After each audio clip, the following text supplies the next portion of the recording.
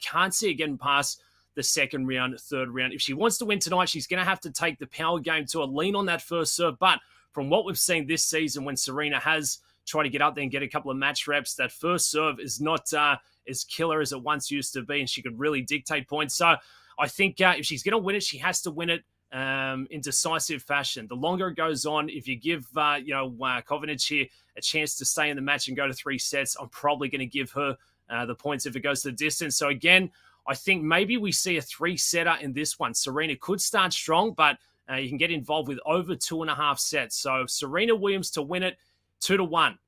She gets 2 sets, but I'm just very cautious. If it goes that third set, has Serena Williams got the match fitness to maintain it? I think early in the tournament she will. She can feed off the crowd's energy, but second, third round against some of these young ladies who have just got the big serve coming at her, I don't think she'll be able to stay in it for too long.